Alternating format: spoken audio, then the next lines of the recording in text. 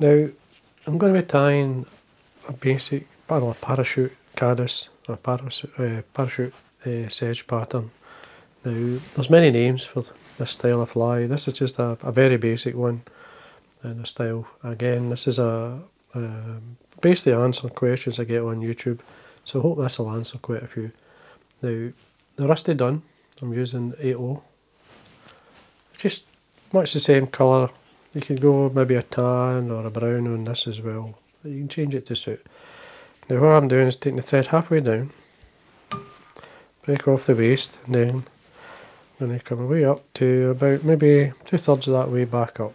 And then I'm going to tie in, I'm just going to use a Glow Bright, let's see, the multi-yarn, which is just like an Antron. It's white obviously. And what I do is I come underneath, get a length of it, underneath the hook, catch it in either side, and then come round with a posting turn or two just to secure it in, and then trim it. And there we are, that's it basically on, and there's not much bulk when you do it that way. Now I'm going to tie in a furnace cock hackle. There's a saddle, sorry. It's just a light furnace I have. It's going to bear some of the stem. Basically going to catch it on. I want plenty of the stem, the bare stem, to be wound onto the, when I'm going to post, basically the hackle as you do when you do this. See, this is what you, when you're forming a parachute hackle, you're doing that, you're posting the hackle and coming up with the thread turns and coming back down. I just hold the Antron as I wind down. Now I have waxed the thread, so it's giving me a lot of grip. So basically you've taken, the thread turns up, posting up, your hackle obviously in your wing, and in this style you want it to sit above. If you imagine having a thorax down here, you need to be slightly above that so that it doesn't put it down at an angle or doesn't sort of exaggerate that. So by keeping it slightly higher, it makes it easier. So anyway, then we come to the back, we do our body. Now I'm just going to do a basic fly. So I'm just going to get a good, any dry fly type dubbing, anything that's quite light. I'm using a basic, like a brown, which suits most Caddis. It's got a nice brown colour. These are dubbins a friend gave me. They're just standard dubbins, dry fly dubbins. I like using them. What they do is, I mean, this is more a synthetic type dubbin. First thing, we'll take my thread down to the bend of the hook. Now with these type of dubbins, as I'm going to say, you want them to be able to soak up like a floatant. It helps to float the fly. So this is a very hollow type. Anything like that, a good dry fly dubbin, and there's many out there. And don't be shy with the body. The Caddis, it's got a decent thickness in the body. Now what I'm doing is taking it up, as you can see, to this point here.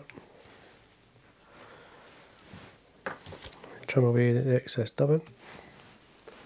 So you get a nice, dead, like really nice shape. Looks good. Right. Now, the underwing of the fly is the CDC, so as I say, there's many ways you can actually make the wing of your Caddis. If you've got a favourite Caddis pattern, you just tie it basically at the back here, and then you've got your parachute wing in front. Now, I've got 3 feathers, CDC feathers here, which is as I say, the underwing. Now as you can see, I've left a good 1.5mm, 2mm there to catch in the CDC. So I've got the tips and the length I want enough to hang over the back.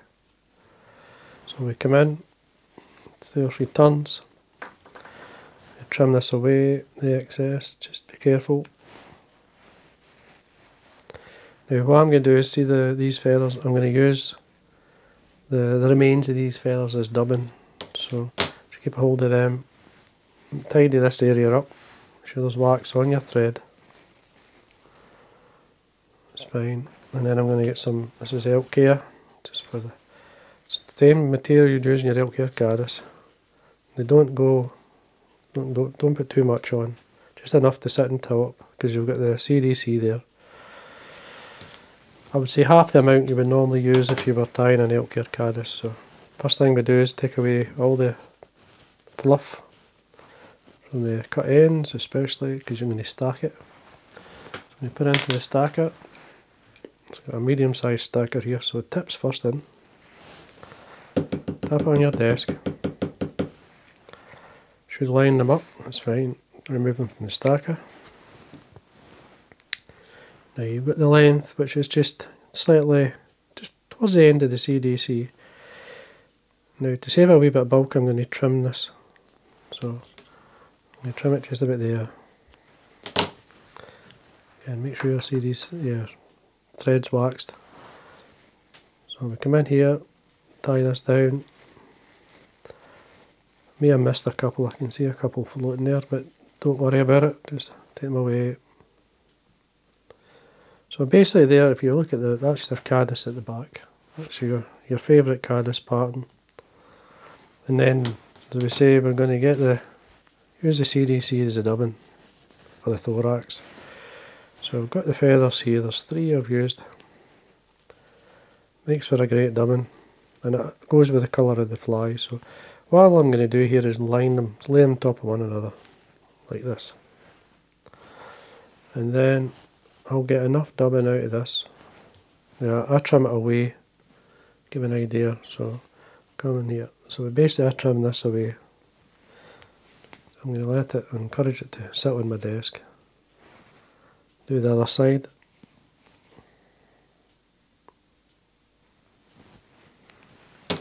So I've got it laying on my desk. Just going to gather it up. So that's there. Just put it in my finger and thumb. Just going to offer it to the thread. This is going to be for the back of the thorax. Slide this up. Leave the rest on the desk. So tidy the back of there we are, to make sure it's neat. Take away the excess. Again, set that on your desk for the front. So bring your thread to the front. Again, make sure you've got wax on your thread. You need that grip. And then you just parachute your hackle, or wind your parachute hackle on, sorry. So basically, because you took it up, posted it, you're going to work your way down. And I'm happy with that. So there's 3 or 4 turns there. The easiest way to do is to just bring your hackle down and wrap it around the thread, but you need to lift your thread up towards as near to the hook as you can. And then basically what I do there is, that's wrapping the hackle, and you can just lift the hackle fibres out of the way. It just wraps a turn of thread or 2 around the stem of the hackle, and you basically just you lift it out the road, and you can see the hackle how it's sitting. It locks it in, stops it pulling back. You've just got to be patient when you're doing that. And then all I'm doing now is wax the thread, come back to a wee bit of dubbing. Just lift everything out of the way at this point. This will tidy the head area up. So we look where we are, that's fine. And now we just, even winding the thread through the dubbing to tighten it up. Get our varnish. I mean, this is just rough and ready tying. It's not been fussy with the dressing, it's just tying the fly. Wet finish with the varnish on the thread. Tighten up, trim away. Just bring your hackle back down. Nice and tight.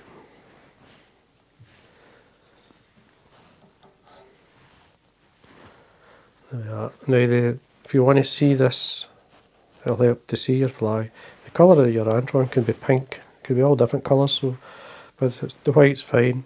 I would trim this probably half, if you take it towards halfway up the wing, if you pull the Antron towards the back of the yarn, trim it there, and that will give you something to work with. Don't make it too short. If you feel it's too long, you can trim it back when you're on the water.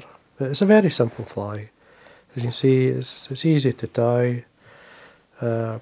It's just a matter of not being overdoing it with the materials. If you put too much on, you're having issues.